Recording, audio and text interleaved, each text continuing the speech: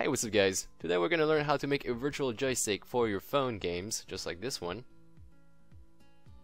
It's going to be fairly simple, it's not too bad. We're gonna be making some UIs, and if I wasn't upside down from the camera I could actually save this ball, but yeah, that didn't happen.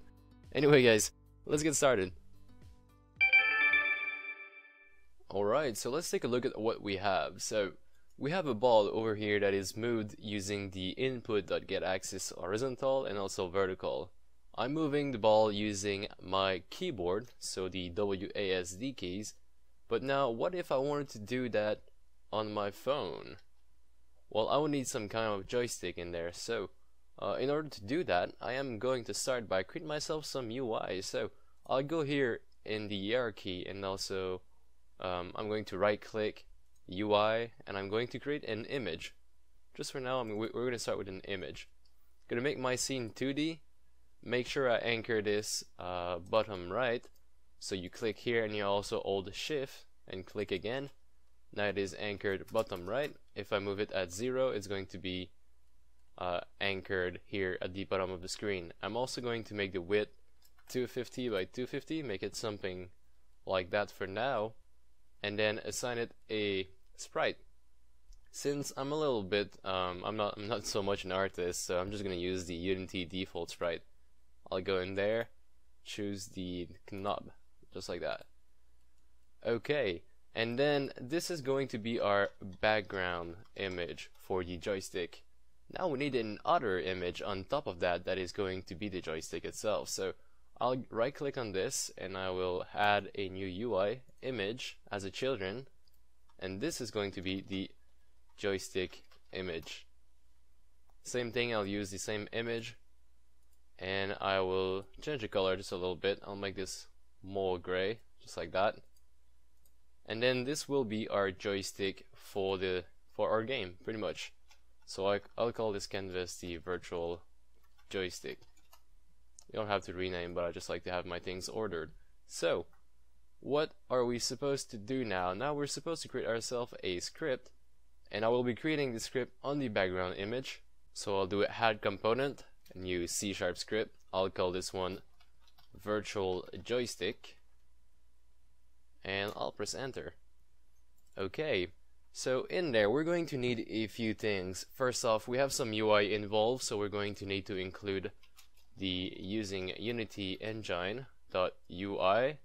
and also we're going to be using some cursor events, so I'll be using Unity engine.event system as well.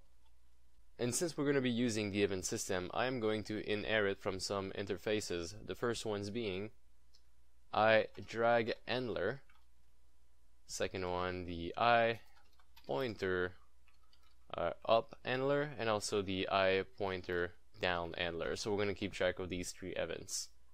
Let's go ahead and declare ourselves the function, the callback function that goes with that right now. So I'll make a public virtual void on pointer down, and you have to write this like that, no mistake is allowed. So we're going to receive a pointer event data. I'm going to call it PED. Copy this twice, and I will make sure this one is the pointer event up, on pointer up, and also there is on drag,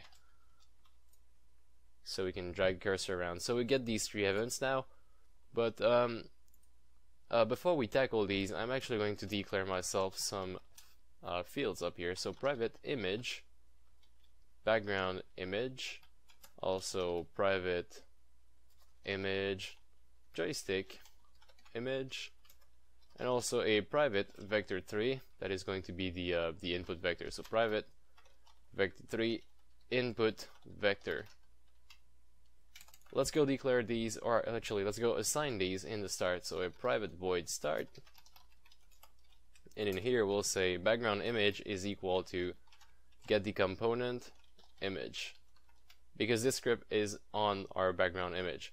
Now as for the joystick image, we should say transform.getChild first at the index 0, then get component image. So we're basically just getting the image component from the child, which is the joystick, the real joystick. Alright, so I am going to code, actually I'm going to move this around. The undrag is going to be first, because this is where we're going to be doing most of our stuff. The reason being that when my pointer is down, I want to be doing the same thing that undrag does, but the reason I'm putting it inside of undrag is because we're going to be like dragging, this function is going to be called more often, basically. And in the onPointer down function, all I have to do is simply say undrag PED. So I'm basically just redirecting this to the undrag. And as for the pointer up, this is going to be some kind of reset, so we need to leave it there for a little bit later on. So what we'll do is, since we're pretty much just getting all the data we want from the PED, now we just have to find where exactly are you clicking inside of the image. Okay, so now the big function, we're going to start by declaring ourselves a vector2 position, and then after that we're going to be using some big stuff. So make sure you follow properly. If rec transform utility dot screen point to local point in rectangles. This is a pretty big function, and then it asks us what rectangle do we want to test this against. So the first rectangle is going to be, actually the first and only rectangle is going to be the background image dot rec transform, and the reason we're not really using the other one is because it is only a visual reference. So the joystick image is simply going to be there to give feedback to the player. We don't really need it in the end just to calculate that stuff. So this is the first parameter, and then the second one is going to be, they ask us for a screen point. Well, the pointer event data gives us that, so we can say ped.position, oh, not press position, but that position, just like that. And then below that they ask us for a camera, and then they ask us for a camera. PED also gives us that, so if we write PED.press event camera, we get the camera that was used when we press the mouse button. And then we also want to return this value in our local position field, so out position, just like this. Now remember, this is a if, so we open bracket in there if we manage to click on something. First off, let's just make sure that this works. We're going to say debug.log, hey, what's up? And we are going to test this out real quick. So I press play, my console is clear, I click on my icon and it says, hey, what's up? If I click somewhere else, it's not gonna work out. Now it is 250 by 250, so I should be able to click around here and get a result out of it. Yep, just like that. And we're gonna keep it that way. Okay, so in there now, what we have to do is we have to get the exact area where we clicked, pretty much. We need to get some kind of ratio, so a 0 to 1 value of where we actually click. So to do that, we'll do position.x is now equal to open bracket position.x divided by the size of this image. So background image.rec transform.size delta.x. Now we do the same thing for the y. So position.y is equal to position.y divided by background image. I should just copy this, shouldn't I? Okay. There we go. .y. Okay. Now we are getting a 0 to 1 value out of that, but our joystick goes in two ways. So actually what we're going to do, we're simply going to debug this. So debug.log position, and take a look at that. So we press play. What if I click about here? It's going to give us a -1 value, but if I keep going to the center, it gives us a -0.5, and that's not really what I want. I would like this to be 0, and I would like this to be 1, but it stops in between -1 and 0, so it's not going to go above that. To make it go above that, we're going to say input vector is now equal to a new vector, because we're going to be using the input vector now.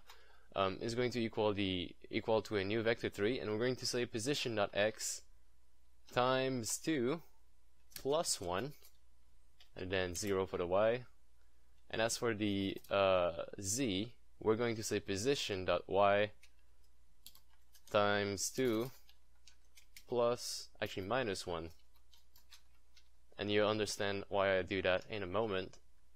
But as always, let's just go ahead and debug that so we see if it makes sense. Press play. And now over here we get minus 0.9. In the center we get 0. And at the very end we get 1. Now what about vertical? So if we keep going down that way, we can see that we can achieve some result like minus 1, minus 1 if I click over here. But this is also another problem. We don't want to be able to do minus 1 and minus 1 on a joystick, because this is a circular joystick. It's not a square joystick. We should not be able to do minus 1, minus 1. So basically what we have to do is normalize that vector. Make sure that the vector is no longer has a length of pretty much equal or not above 1. To do that, we are going to go ahead and normalize this. So I'll do that in a ternary operator. So input vector is equal to, if input vector dot magnitude is bigger than 1, then input vector is going to be equal to input vector dot normalize. If not, it is simply going to be equal to itself, so input vector. Okay, now we should have some good result out of that. We should be able to get the proper input out of this. So say we go here and we press, well, I just removed the debug.log. That's a little bit weird, but trust me, it works. I'm going to show you that it works by moving the joystick image around. So move joystick image, and to move that we're simply going to say joystick image dot rect transform dot anchored position is equal to a new vector tree, and then we'll say input vector dot x times, actually I should put this on a other line, so I'll go here, times, we open bracket, background image dot rect transform dot size dot x divided by 2. Then on the other line we'll say input vector, input vector dot z times background image dot rect transform dot size delta dot y, and divided by 2. Pretty much we should be able to close this off. And yeah, I know that this is a vector 3, but you can also declare vector 3 with only 2 parameters. It's simply not going to fill the, well, it's simply going to make the z 0, pretty much. So let's press play on that, see if it works. And now I'm dragging the mouse around, and I'm simply clicking, and we cannot go past, we cannot go beyond 1 in length. So that's pretty much all we need to do to get a working joystick. If you think that the button looks a little bit weird, that it should not be able to go that far, then you can simply modify these value over here. So pretty much this says the input vector.x, so the value in between -1 and 1, times the size in x of the image. So if you reduce this a bit, so say we do divided by 3, then I'll do that in both places. Then I should not be able to go beyond that point on the image. Let's try that. And as you can see, it is now going a little bit less far, but we're getting the same values in the end. So this is the exact same values we are getting in the very end. Now, one thing I'd like to do also is when I drop this, so say I release the button like that, I would like this to go back at the beginning, just to reset, basically. So what we'll do is we have this function here called onPointerUp, and in there I'll simply say, well, first the input vector is going to equal to 0 because we're dropping the joystick, and also after that we'll simply say joystick image dot rect transform dot anchored position is also equal to vector3.0. Okay, so we have all these nice functions now that calculate a input vector, but we're not using it anywhere. So I'll show you how to use it using the ball script that I have that I showed you a little bit earlier. So what we'll do is we will create ourselves. For my case, I create myself two float functions. So public float horizontal and also a public float vertical. But you could create just a single function that returns a vector instead. But for my specific case, I need two functions like this. The first one is going to be if input vector dot x is not equal to 0, I'm simply going to return the input vector. The input vector dot x. And the reason I have an if here is because let's say I'm not using that joystick, I want to return something else. I want to return input dot get axis horizontal for when I'm testing on the PC. So that's pretty much why I have this if else statement here. So I'll do the same thing in the vertical, but instead of returning the x, I return the z, and also the vertical. Okay, so since these two are public, what I'll do is I'll go inside my ball function here, and before I had this thing going on to get the input vector, now I'll simply declare myself a new public virtual joystick, I'll call it joystick, and I'll take the values from there instead. So direction.x, I'm going to comment this out, direction.x is now equal to joystick.horizontal, and direction.z is now equal to joystick.vertical. Okay, go back in game, I'll choose my ball, and then I have to drag and drop my script in there. So the background image, I drag and drop it inside my joystick field. Press play, and now I'm moving this around, and as you can see, I am also moving the ball. So we get a working joystick. So I'm gonna go build this on my phone real quick, and I'll be right back with the result. Alright, so here we go. This is the build on the phone. If the camera could focus a little bit, here we go. As you can see, the joystick is over here, and also the ball moves when my finger goes up and down, just like this. And if I wasn't on the if I wasn't on the wrong side, I could actually see something. But yeah, guys, this is pretty much it for this video. Thanks for watching. I hope you learned something. If you have, please leave a like, and also if you have any question or comment, leave a comment in the section below. Else you can subscribe for more cool tutorials just like that. Thanks for watching, and I'll see you next time.